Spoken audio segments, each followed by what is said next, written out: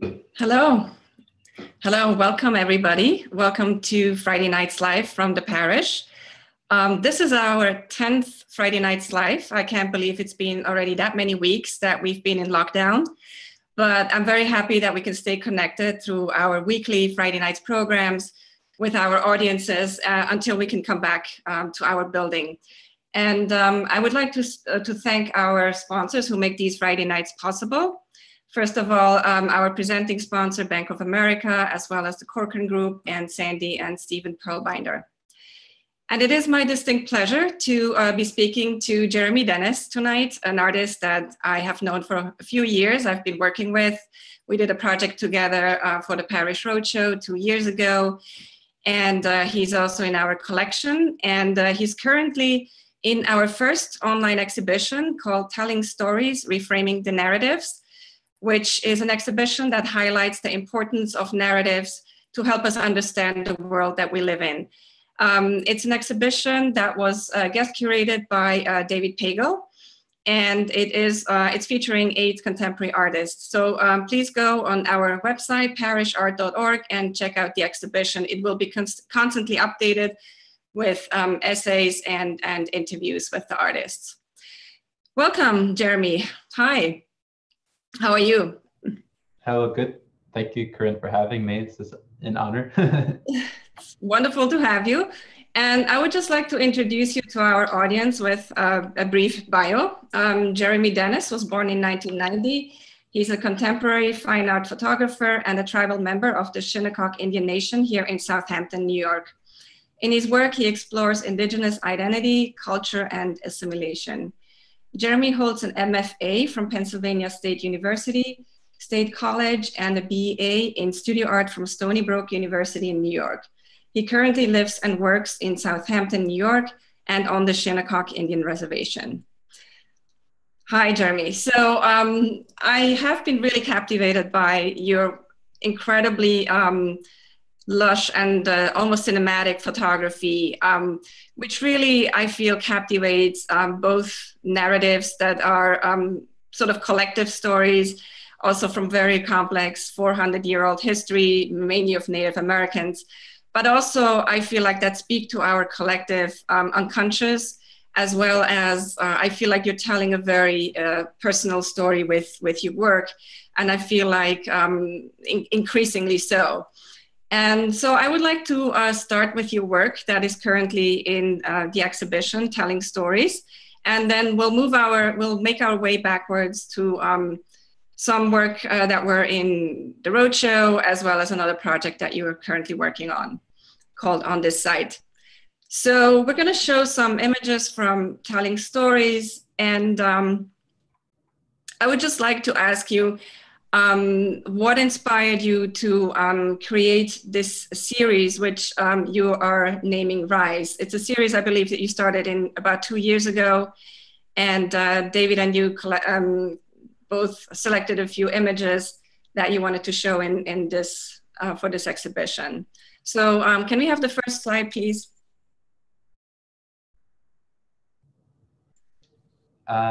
Well, thank you, Corinne. That was a great introduction and description.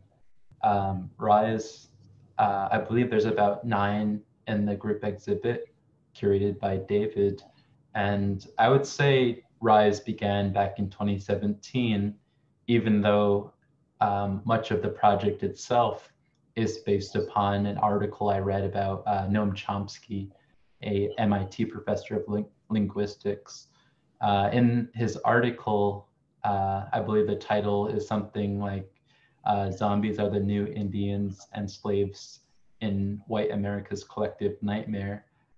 So the article itself does go along with the psyche and what we're thinking about, but might be afraid to look at or talk about. So to me, the title talks all about zombies, Native Americans, African Americans. And I'm not a big zombie film or TV fan. And when I looked at the article, I don't think Chomsky really knows what they are either, but I thought it was very interesting that he made this connection where no one else really had. And it was compelling because to me, it made a lot of sense. the article was based on a question that a student asked Chomsky in sort of a very similar to what we're doing interview over the web.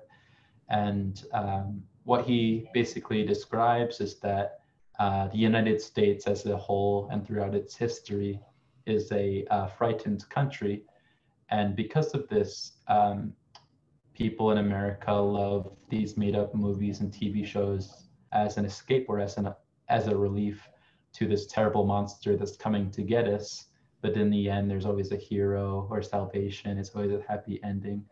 But his big metaphor is that the reason, and plus the reason why I created this work, is that the American Indian is the horrible enemy that's coming to destroy us. And he argues that if you look back to the colonial era, even the colonists were afraid of these American Indian uprisings. And in reality, the Indians were only here defending their land, whereas the colonists were the invaders. But to the colonists, it was never seen that way.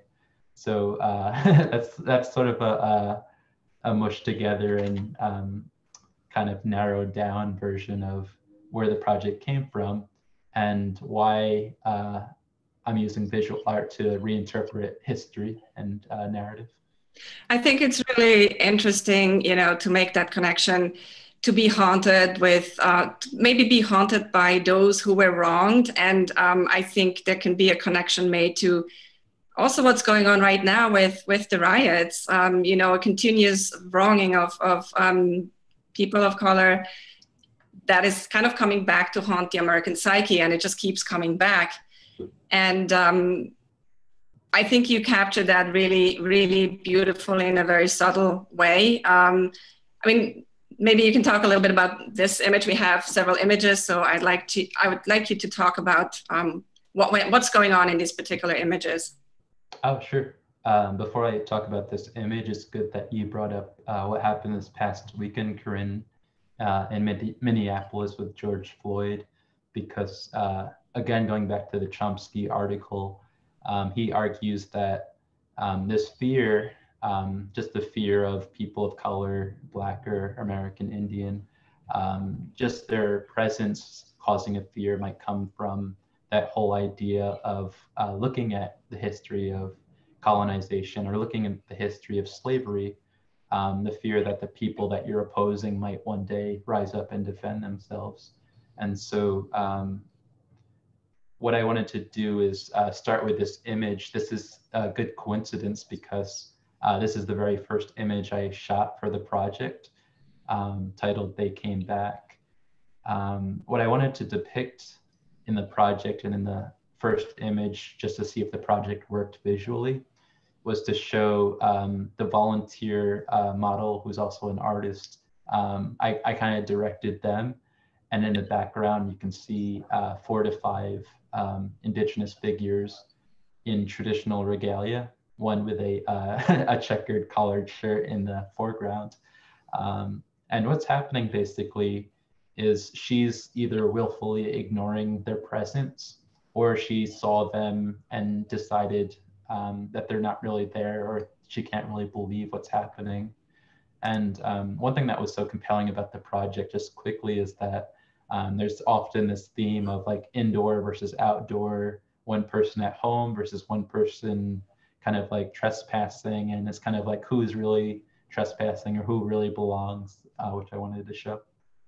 Right, and what's interesting also to me is like, this is like a millennial, so we kind of identify with her. She's also your generation, and then you realize there's something uncanny going on in the background, and maybe we can move on to the next image and talk a little more about how you work, and yeah, maybe you want to say something about this image.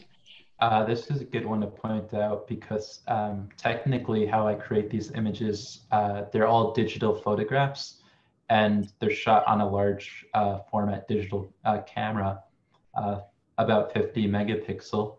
So that affords me a lot of ability to edit the images and kind of crop and rework them. I do a lot of post-production in my work. And so what you're seeing on the top left in the background outside are two indigenous figures, and just where the foreground foot of the front figure is, I placed a strobe light so that I can control the lighting just like a movie or a TV show, how they have all the set design and everything. Yeah, they're very cinematic, your photographs. Mm-hmm. So that's really done in an attempt to make it more appealing or more compelling for the viewer to kind of like enter it as a story in this one still image. Right. Can we go to the next image? This is one of my favorites, the nightmare. Obviously, Henry Fuseli's nightmare comes to mind. Was that what you had in mind when you did this? So there's so many undertones here. There's an erotic undertone. There's, fear, beauty. There's so much going on here. Can you unpack that a little bit for us? Oh, absolutely. Like you said, there is an erotic theme to the image itself, and it kind of goes through some of the images in the project.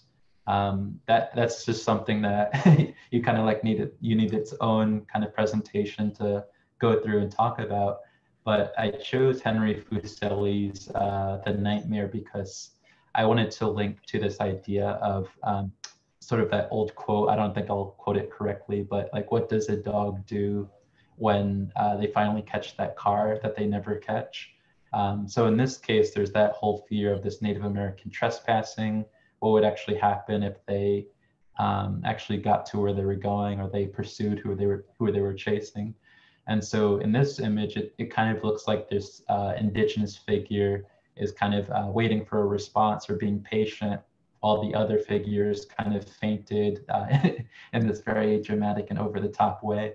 And the image that we're looking at completely copies the composition of Henry Fuseli's The Nightmare, which I believe depicts sleep paralysis. Right. Let's go to the next image. So again, like a scene, at first looking very innocent, a beach scene. Also, a lot of that, could happen in the Hamptons, and then all of a sudden you realize something uncanny going on. And I also want to talk a little bit about how you stage these photographs, because a lot of times there are multiple Jeremys in these images, right? Mm-hmm. So this one's kind of funny because just trying to get people to volunteer in the project, there's one stage where you're kind of placing them in the role of being very vulnerable. It's almost as if they're like the one person who we get to point fingers at for kind of like being the colonizer, being white, or whatever you want to call it. Then there's the second step of creating this whole composition, which is a little bit absurd and crazy. And this image on its own, we just went out during the summer. As you can see, there's like a volleyball court in the background. I put kind of piles of sand over myself, and that's me 3 times, like you said. So it's kind of like this very complex setup that you kind of have to convince other people to accommodate, because when you're there on location, it's just us standing there. I'm there without a shirt on. There's a volleyball, and you don't really know what's going on. Do people usually watch when you do these setups? Are people like bystanders? In some cases, like since there's so many people from New York City that come to the Hamptons, I assume that they're the ones who just pass by without any notice and say like, oh, that's pretty boring. But on the on the other spectrum, there's people who like circle around the block, and you can notice their same car model right. Just coming to see. That's funny. So just to get it right, so this is 3 times you. So you just take 3 shots of yourself and then you Photoshop it into the image? Yep, so just like paper collage, which I love as well. This is using Photoshop and post-production to add myself 3 times, which just accomplishes the whole idea of kind of utilizing digital photography to its best extent. So if I shot film, which has its advantages, it'd be much more difficult to accomplish this. So That's what I really love about the process. Right. Let's go to the next image.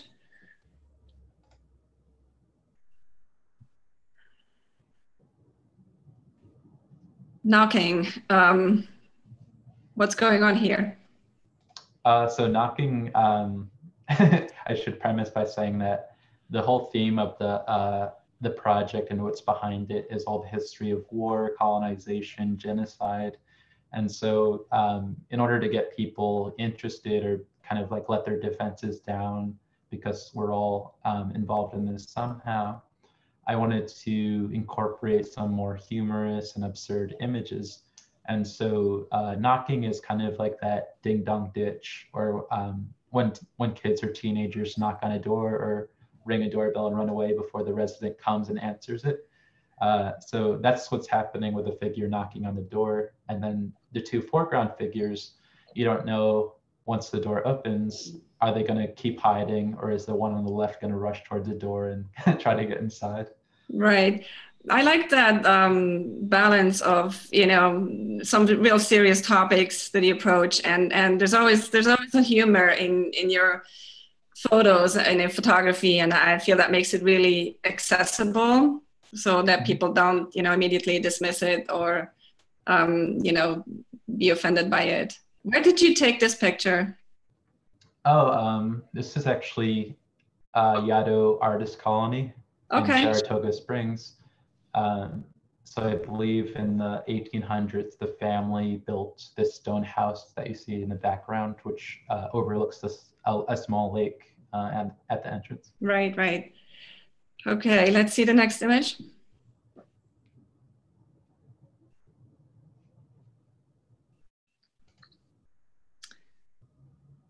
So again, you know, always these moments where you see there's something going on. It's like almost like a movie still. It's part of a story, and I think that's what you're so good at. It's like you know, it's a screenshot. It's something in suspense. Something is about to happen. Something has happened, and you're just captivating the moment, but also the story. Mm-hmm. Can you talk more about hesitance? Oh, sure.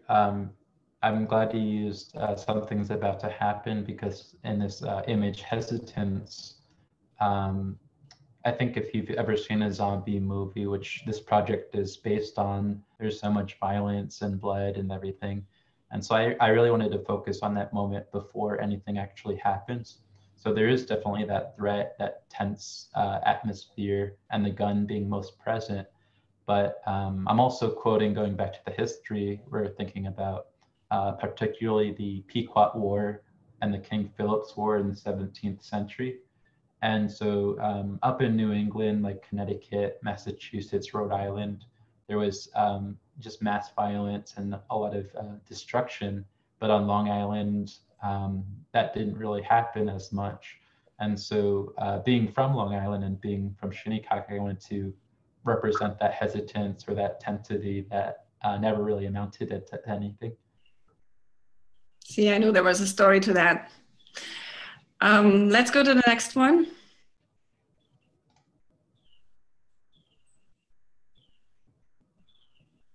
Wake. Again, several Jeremys surrounding a white dude. Yeah, this one I wish people could see this one in person, because my expressions are kind of funny in this one. But yes, I'm sure a lot of the visitors would identify with this guy going, you know, canoeing here in the Hamptons. Yeah. Mm-hmm. This is one of my friends, again, from Saratoga Springs, and he was just so awesome because I think he was only 18 when we shot this, but he was like so into making the image, and he was so professional.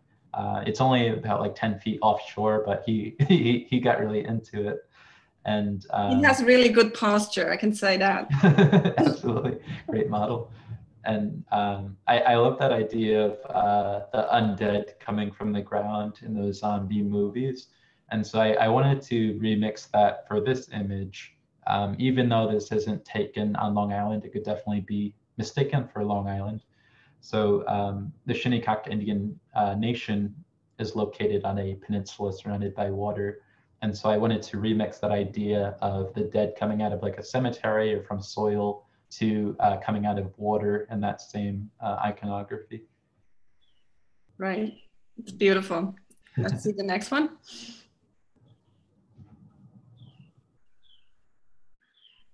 Towards the future. So it's more like a night scene. Towards the future is a little bit different from all the rest. I was lucky to get a female volunteer as sort of like the indigenous representation in the project. And what's so great about that is I was able to represent a woman in what was called a sangskwa, which in the Algonquin language means a female leader. And sangskwas today are more ceremonial leaders. Back in the 17th century, they were more military leaders. And in fact, some anthropologists believe that sangskwas only materialize in times of war. And there's other linkages to women being the leaders of families and more matriarchal systems. And so this one also feels a little bit more intentional in terms of an organized uprising or a conscience sort of mission or intention. And so one other artist I was inspired by is Dred Scott, his slave rebellion reenactment. And so to me, to see this image is so amazing because there is no real like Algonquin, Long Island, New England images of men following a woman into battle or having this symbology. So to me, it's empowering to see. So you're creating that history. Mm-hmm. Yeah. Great. Let's see the next image. Mall. So mall is a very American phenomenon. And yeah, so there's a guy standing up there, and what is your story here? Oh, I should have prepared more to talk about this one now that now that you told me the title. The titles are actually much more recent. I usually just do untitled until like when I want to show them. And so now that you said mall, I'm thinking about like the origin of zombies and how like more generally, when you think of a zombie, you think of like a mindless consumer of things. I also wanted to title this image mall because in my head, from my experience, I know this is a industrial an industrial laundromat. And so I kind of wanted to change my mind and try to eventually remember it as a mall instead of that. But the reason why I set out to create this image is because in my generation, the zombie movie that we all know is Dawn of the Dead, which takes place at a mall, and they all like write SOS signs on the roof. They loot all the shops to survive, and it's all dramatic. And so I had to create this image because it's kind of like the very first image that you would make a poster out of, or this is the image I would show volunteers to show them what I was trying to accomplish in the project. Right. So so you took yourself multiple times just to create that image, right? So you had to take yourself like 20 times. Oh yeah, I never even counted how many times I'm in this image, but then there's probably 2 times or 3 times as many where they didn't work out or I was standing in the wrong place. How do you plan that? How do you know exactly where to stand? In some instances, my cameras, I really like the function where I could just set it on a timer every couple of seconds and it'll snap a photo for me. And so sometimes I like stand with very good posture. Then I look back as soon as I hear the shutter. I take a step and so on. And hopefully I'm not blocking myself, and hopefully I'm not totally obscuring myself in another position. So you don't have a photographer. It's all you set the camera yourself. Mm-hmm. But okay. The benefit is that I have a main subject on the balcony, which I pre-focus on, and then nothing else really matters from there. Right. Okay, let's see the next image. Okay, so that was telling stories, and now we're moving to Parish Roadshow, which we worked on together in 2018, 2 years ago. And Parish Roadshow is really an initiative of the parish to take art outside of the museum and bring it into the community. And usually we work with artists who then pick the location. And when we talked about a location for you, you came up with the art center at Duck Creek in East Hampton, and you said that it was a significant location for the Shinnecock at some point, but obviously today that kind of history is forgotten or not known to many people here.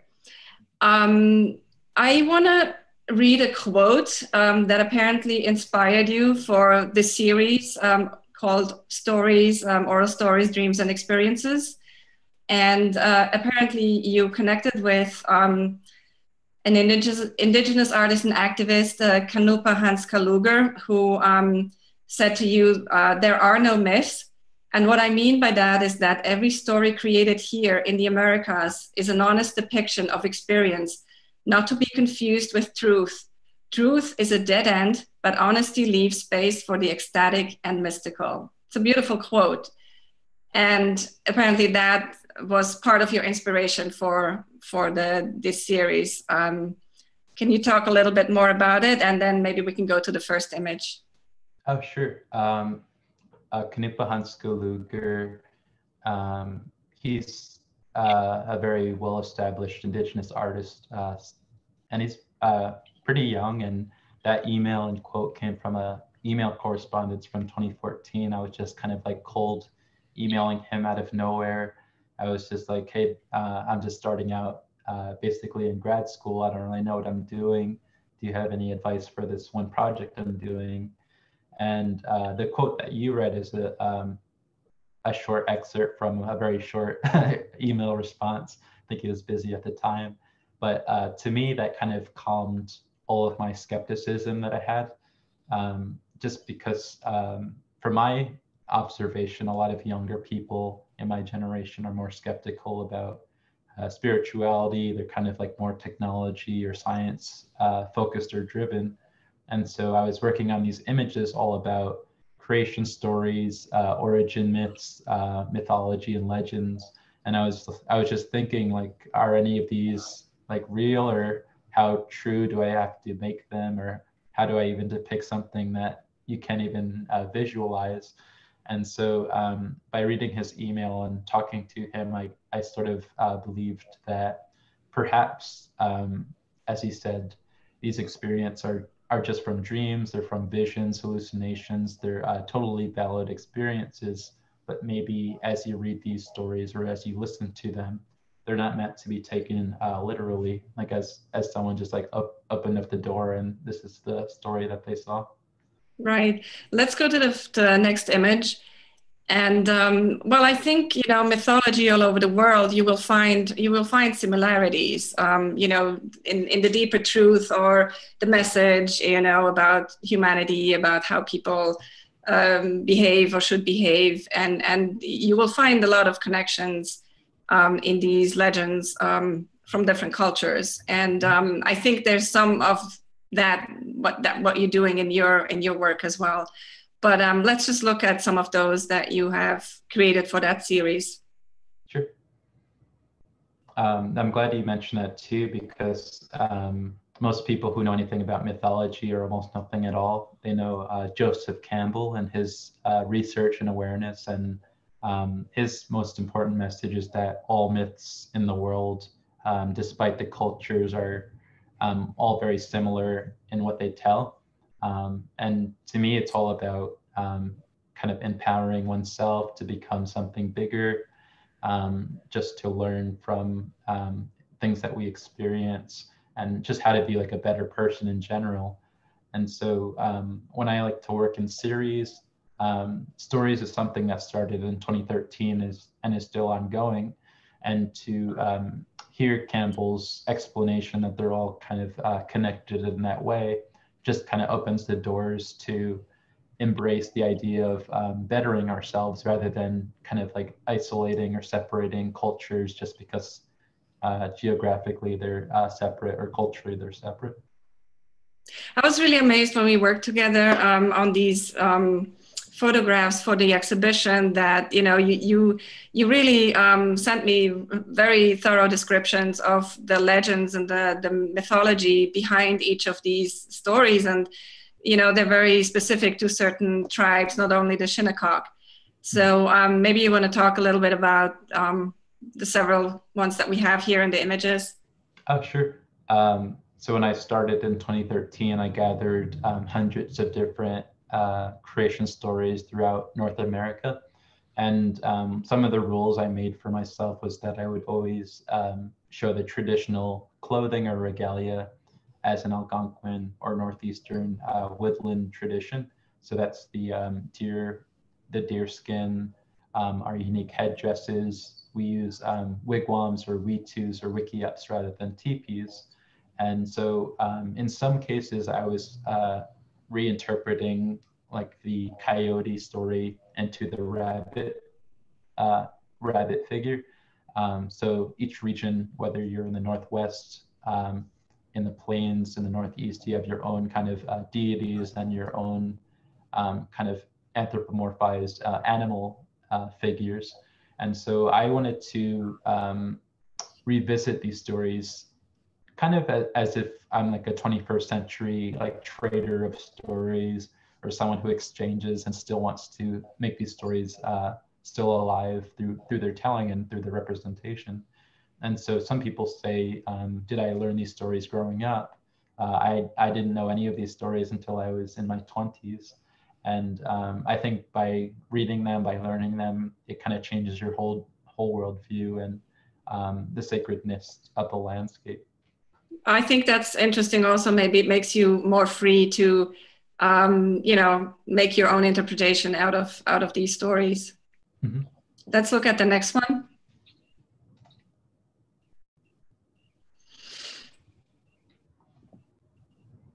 So this I find really interesting, the oath, because obviously, again, you have, you know, people in traditional clothes, and obviously there's a truce going on between these people, and at the same time you have it could be the Manhattan skyline, which sort of creates a very hard contemporary edge to, you know, to the whole thing. And I absolutely love this picture.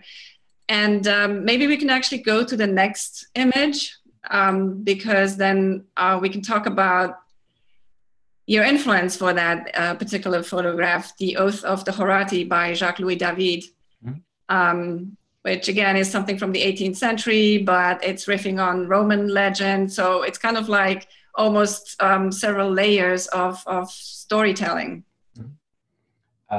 So Louis David's The Oath compared to mine, I learned about his painting when I was in undergrad in college, and I learned all about his biography. I learned about the symbolism in the image. To sum it up, or at least in my interpretation, it's sort of a call for the nation to serve sort of like the common people, or to serve your nation rather than family. And in his allegory, or in his storytelling, he's looking at a story of three brothers who are going to fight three other brothers in a neighboring town. And instead of going to all-out war, three soldiers will fight each other to see who will decide the fate of those two nations. And the twist in the story is that the three brothers on the other side are sort of the spouses or the husbands of the three women sitting on the side. And so in my version, I kind of wanted to just focus on that idea of men gathering, just because at the time I was reading a lot of text in a book called Native American Post-Colonial Psychology. And just in my experience, there's a lot of kind of like individual questioning, like what does a Native American man do? It's kind of like a very existential question, like what's their purpose now that there's no more kind of like hunting grounds, there's no more showing your bravery through fighting or going to war. And so in some cases, this even explains why per capita Native Americans are more interested in joining the military or enrolling in the army.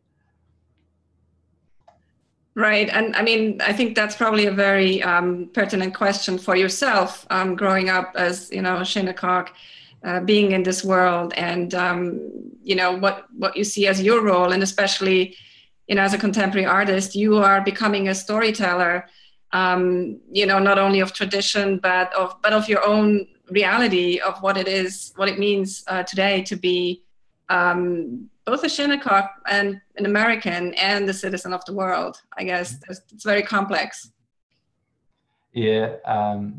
Well, I think more as time passes, I'm trying to figure out the answer to your question, but I didn't realize it at the time. But back in 2010, when the Shinnecock Indian Nation received its federal recognition title, which after decades of proving our continued existence, our family tree and continued presence in Southampton, we finally got the United States to recognize us as a sort of sovereign and self-governing entity. And so to me, I didn't realize it back in 2010, but more recently, I thought this is such a great thing as an artist to kind of work around, just the idea that now that we're recognized, we're kind of like a very small country within a country. The reservation's only 800 square acres, but I still see us as kind of like this powerful entity that has the same power and the same sort of goals as the United States, just to be kind of self-sufficient in that way. And so I think about myself as an individual and like the Venice Biennale and how each country kind of sends their own representations, and perhaps I'm hoping to see myself in that way representing Shinnecock. And so there is a lot going on there, but that's how I see it. Yeah, and I mean, I find it of incredible richness that we are so lucky to be so close to the reservation, and also be close to many people from the reservation, including you, your mom. Your family is very involved in the arts, and you are, you're creating bridges between these different cultures and between different interests as well. Mm-hmm. Yeah. Let's go on to the next image.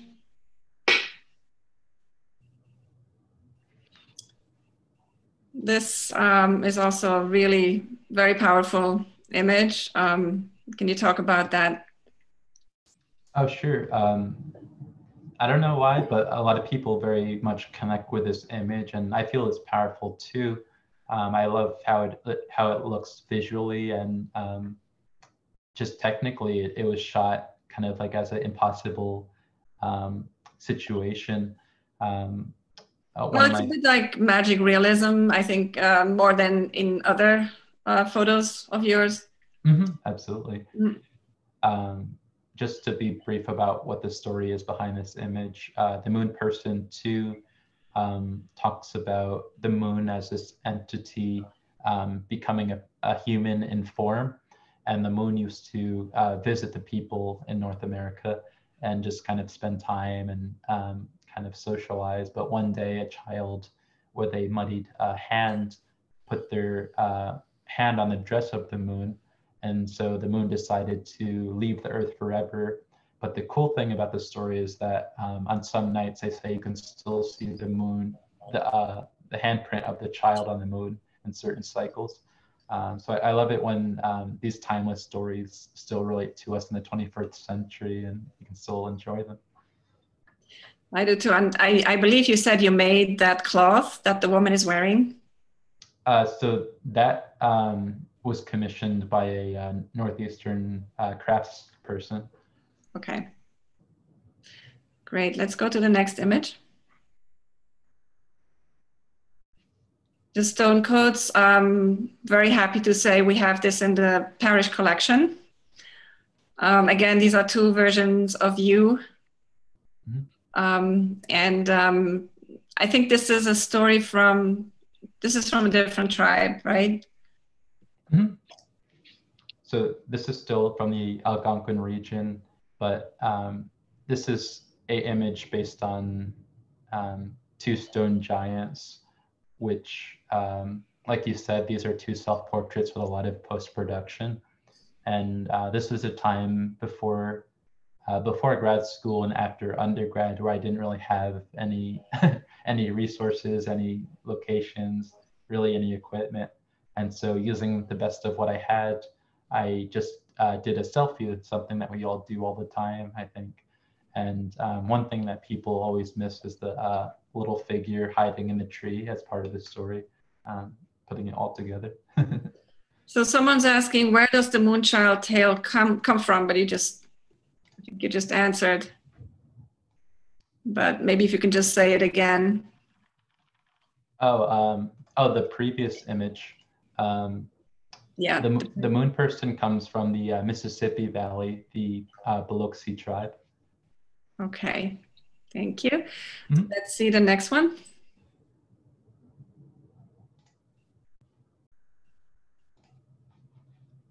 This is also one of my favorites.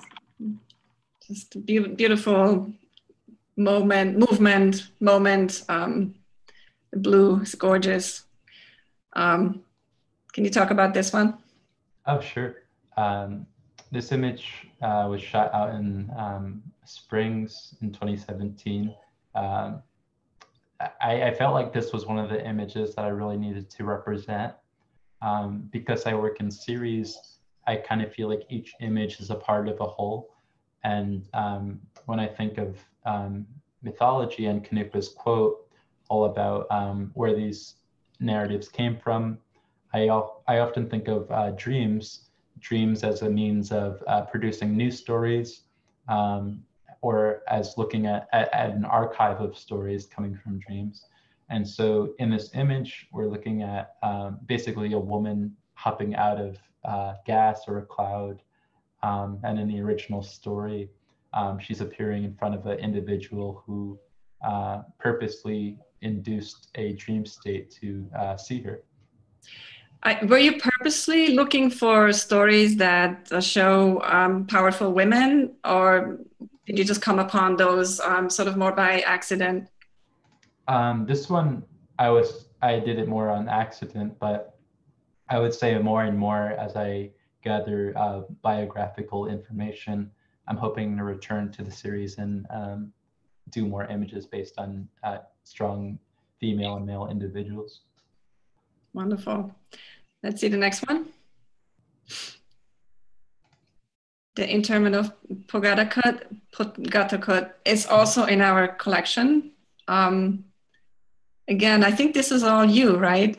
Yeah, it's strange looking at it now, but yeah, those are all myself in self-portrait and kind of posing myself. In some cases, there's like a hand holding my own coat. There's right. a hand on a hand. And the Gatakit is a really interesting individual because he was at one time the sachem of all of Long Island in the 17th century. And by the time Southampton and Southold, which I believe both were founded in 1640, he was already an elderly person. But why I believe he was so great is that at the time the English wanted the different native groups on Long Island to go to war against the Dutch and vice versa.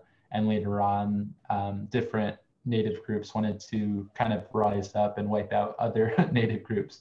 So it was just like a whole bunch of confusion and violence. And at the behind all of that, the Gatakit was the one who didn't really want to create war with anyone. He wanted to be friends with the English and his fellow indigenous inhabitants. And in addition to that, Gatakit was very hesitant to sell land to the colonists. But I believe after his death, the following sachems kind of made that more relaxed and were more open to selling land. Right. It's a very ominous picture, and you know, thinking of what happened to Long Island, it's quite pertinent to the history of this place. Mm-hmm. Yeah. And one thing I want to mention, we don't have the comparison image, but this is based on El Greco's The Disrobing of Christ in 1577. And yeah. So I thought that was such an important comparison, because in that image, there's a huge line of people in that procession, whereas with the Gedikit, if you're from Long Island, he lived on Shelter Island. And so at the moment of his death, they rowed him across the water to, I believe it's Hog's Neck there in Sag Harbor. And on foot, they brought his remains all the way out to Montauk for burial. But halfway there, they rest his body for a moment. And this is what the image is representing, that moment of rest. And so for many years, actually, people would pass by there and clear the ground, because it was kind of hallowed, sacred ground. So people knew about this. Mm-hmm. I believe it's on between Sag Harbor and East Hampton, near the Ross School. So there's still a metal sign. Right. And people are still know about it. They still stop there. People no longer stop there, and according to historical accounts, because most of the major roads on the East End are from old walking and wagon trails, this particular site was destroyed as they widened the highways. Okay. Let's see the next one. The Ghost of the White Deer. This one's really interesting, because I really love the whole idea in mythology of humans turning into animals and having superpowers. And one thing that's interesting about the deer is that there is no real kind of, there is like no human form of the deer. I think they're just like there to be consumed. And in the Ghost of the White Deer, this is one of those strange exceptions where the deer is kind of like this eternal figure. And as we can see it in the image, it's this pure white version of a deer. So whenever we see albino animals in general, we think it's kind of like a sacred thing, or it's something to be preserved. And that's true in this story as well. And so in the end, what we're seeing in the scene is a hunter trying to hunt the Ghost of the White Deer, but not succeeding. So it's also kind of something chasing for the impossible, right? Mm-hmm. Yeah. Yeah. Let's see the next image. Okay. Let's move on to a project you've been working on continuously since 2016, called On This Site. So what's interesting about that, this is a very different body of work, where you actually have usually no humans in the photographs. It's usually about landscapes and specific sites on Long Island. So maybe we can briefly talk about that. And then I also want to mention at the end, we'll take questions. You see the chat and the Q&A at the bottom of your screen, and just write us your questions. So let's look at the next image. Okay. Well, it's nice that you say that there's no people, just as an observation. When I set out to do this project in grad school originally, I wanted to do images based on Timothy O'Sullivan's photos of Gettysburg, those post-battle images of soldiers lying on the ground with the mist or the after rain fog hovering above them like ghosts. And so I originally kind of proposed that there should be indigenous figures in each image, just as kind of like what they would have been doing there traditionally. But that kind of never came to fruition, just because some of the locations are like so far in the middle of nowhere, or they're in briar bushes or on someone's backyard. And so what we're looking at here in Sugarloaf Hill is a 3,000-year-old burial site underneath the foundation of that White House that we're looking at.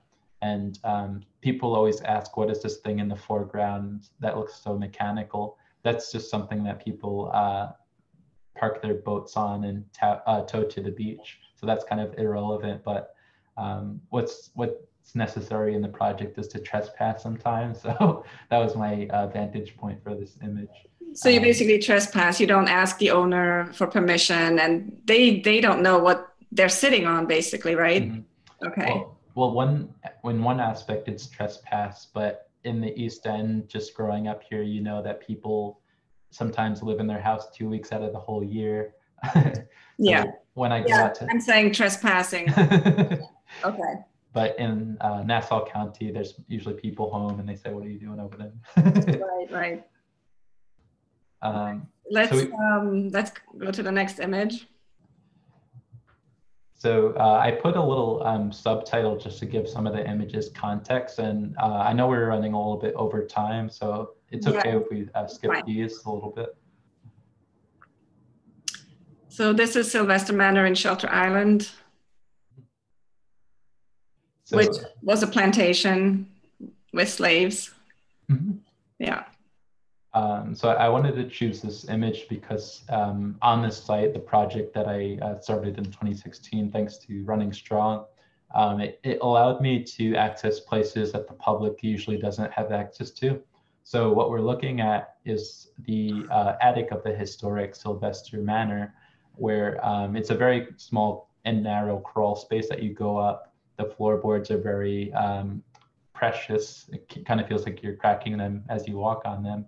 But in this particular image, this was the bedroom of Isaac Farrow. And what you can't see in this image due to the scale are his carvings of sailboats along the window. And so if you were lucky enough to see them, they're just so amazing to still see something from the 1800s just inside this unseemingly attic space. And so I thought that was important to share. Thank you. Let's see the next and last image, actually, the mica tablet. So the mica tablet is amazing because just to give a little bit of scale, it's about 8 by 10 inches. And the mica tablet was found around the 1800s in Brookhaven. At the moment, it's in the New York State Museum collection in Albany. And they don't really know when it was made or who made it, but it's in the traditional territory of the Unkachog, who are still based in Mastic, New York, and have New York State recognition. And so when we think of kind of like artifacts or Native American material culture, we usually think of wigwams, which decay because they're organic, and a lot of clay shards that are all in pieces. But somehow this very miraculous and detailed object made it to the New York State Museum collection, and I was able to take a photo of it, whereas before I started my project, I only saw artist renderings of it. No one really had a photo before that. So you also took photographs of objects, not just locations? Oh, absolutely. I spent a couple of weeks in New York State, the Smithsonian Archives in Suitland, Maryland. So I photographed every single object they have, but they aren't as amazing as the mica tablet. It's quite amazing. We have a few questions here, and someone is asking, are there currently ordinances against building over historic sites, as in burial grounds on the east end of Long Island? So in New York State, it's unfortunate because there's something called a tribal historic preservation officer who in your region, they're meant to be on location during development. But because in Suffolk County, real estate is like the #1 kind of economy out here, and there's just like dozens of developments happening all at the same time, that's really impossible. And so people who are developing those sites, there's just probably endless stories of finding like a human remain, putting it into the foundation or just discarding it, and no one really knowing about that being there. But you also have to remember Long Island was inhabited for 10,000 years. So this is just something that you're going to find everywhere. Right. Stephanie is asking, can you direct us to the collection of stories you have collected, especially those used as the basis for some of these works of art? Oh, sure. Thank you, Stephanie. One way to find them, I do have a book from the Roadshow that Corinne's written introduction is featured in. So you can find that on my website.